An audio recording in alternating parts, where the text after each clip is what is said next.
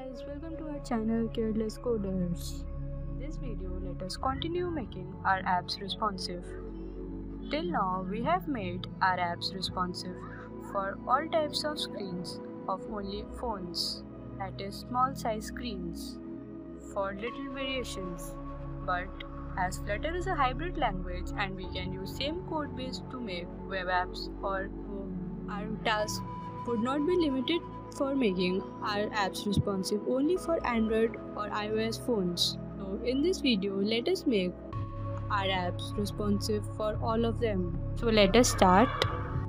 First, let me just show you what happens if we use this UI for web pages or tablet screens. See, I am dragging this. This is for small size screens, and see what happens if we further make it for large screens. Welcome and sign in increases, font of them, and all the text and height of container width, all of them increases, and it gives an error for bottom overflow. It looks very bad and ugly as a web page, so it will totally not work for a web page. So we have to do something for this UI so that it works for a web page. Don't worry, we will not change the whole code. We'll just make few changes in our code. Base remains the same. So let's start. First, let us make a responsive class. What we'll do in this class is we'll extract the sizes for three types of screens, which is large screen, small screen, and a medium screen, and then make our UI accordingly.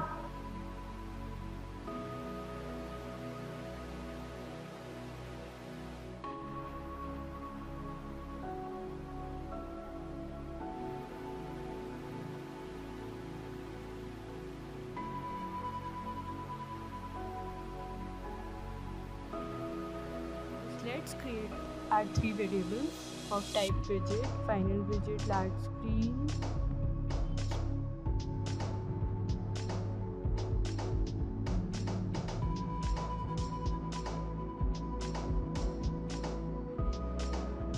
small screen,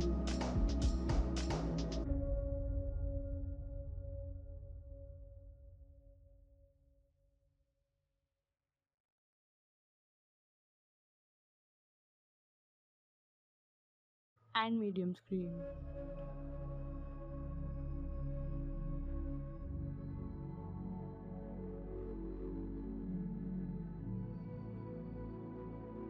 This is our constructor of this class.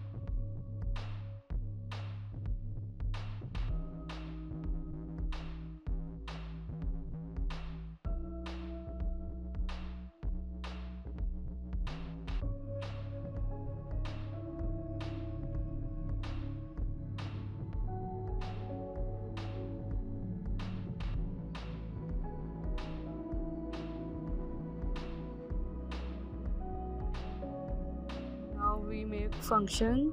First, let us make for small screen and name it as is small screen, and from this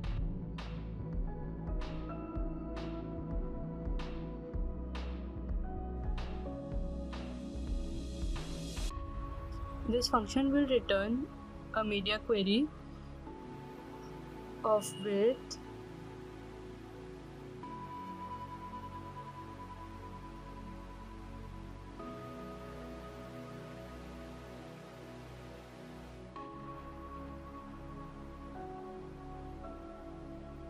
let us assume less than 800 will be width for small screens.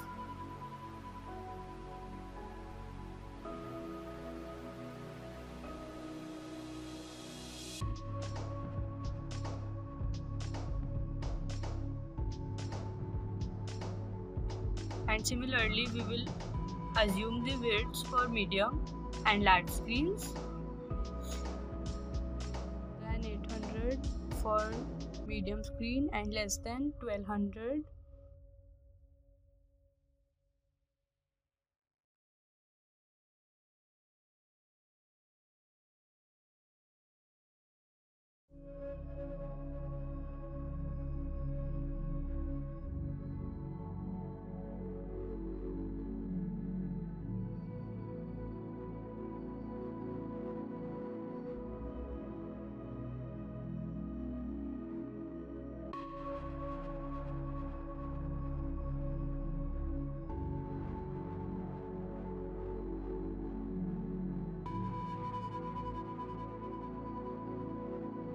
And more than 1200 for large screens.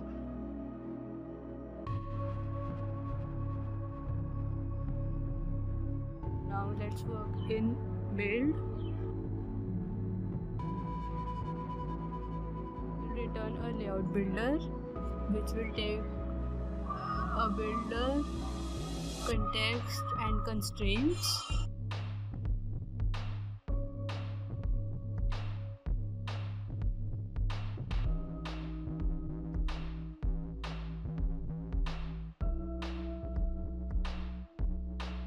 And will return if the constraints dot max width are more than 1200.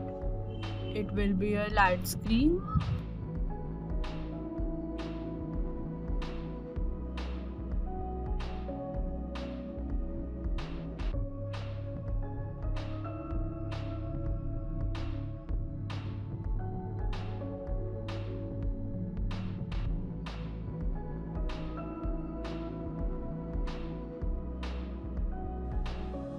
And medium screen and small screen.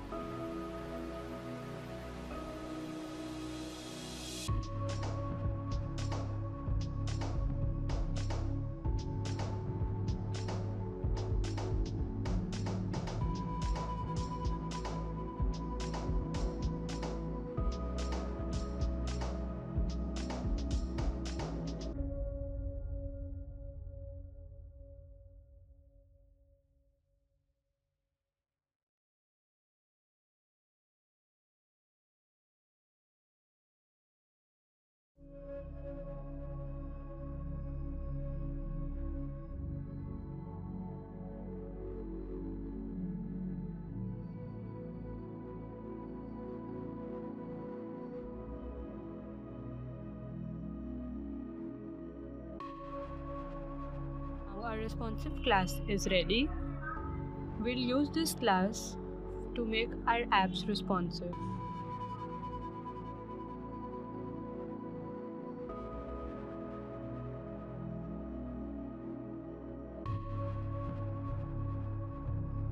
Let us import this class in our homepage .dart responsive.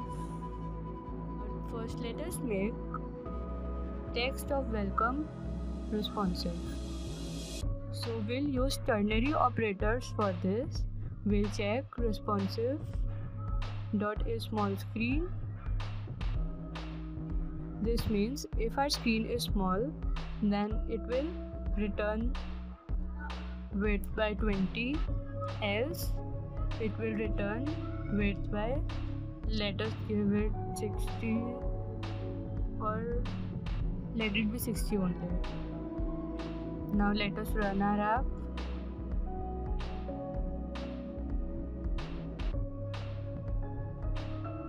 and now try to drag it. So welcome remains perfect. It works perfect for all screens. Similar way, let us correct the sign in part also and all the text.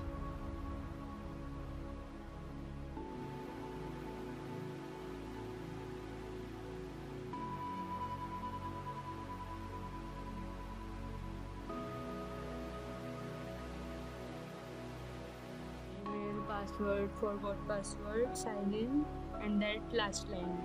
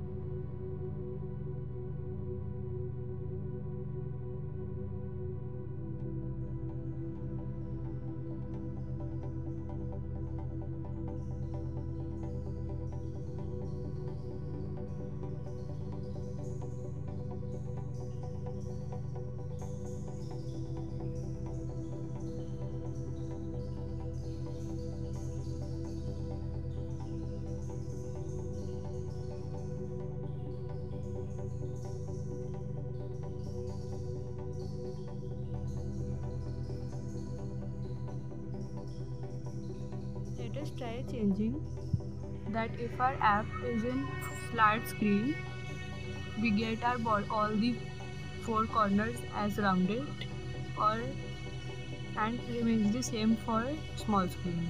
So let us try doing this. We will again use ternary operator.